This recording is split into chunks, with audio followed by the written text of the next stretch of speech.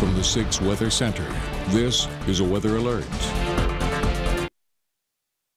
An update on the very heavy weather rolling through Nueces County even as we speak. If it's not raining at your house right now, it will be momentarily. This very strong storm actually started in Laredo several hours ago. It crossed over deep South Texas and is now bearing down on Nueces County. As you can see, the heaviest thunder shower activity is right along Highway 37. Right about here, you'll see it winding up. And the heaviest rain just about to hit the airport. So the south side of Corpus Christi, within moments, you'll be getting the very strong rain and the very heavy wind. Now, if you don't have to drive immediately, it would be probably best if you would just sit it out for a little bit. This is going to be here for about an hour and a half, and then it's moving to the northeast.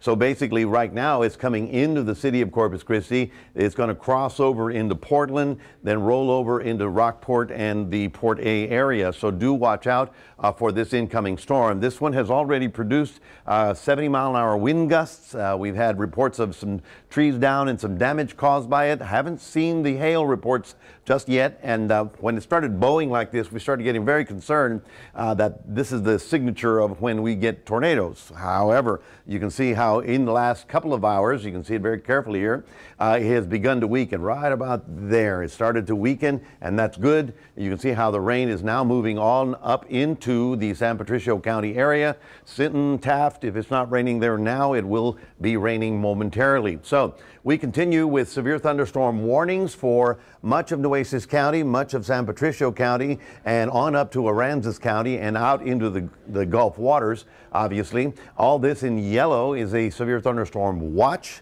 This is going to go on until later this afternoon. Now, this cell is going to blow through here within the hour or so.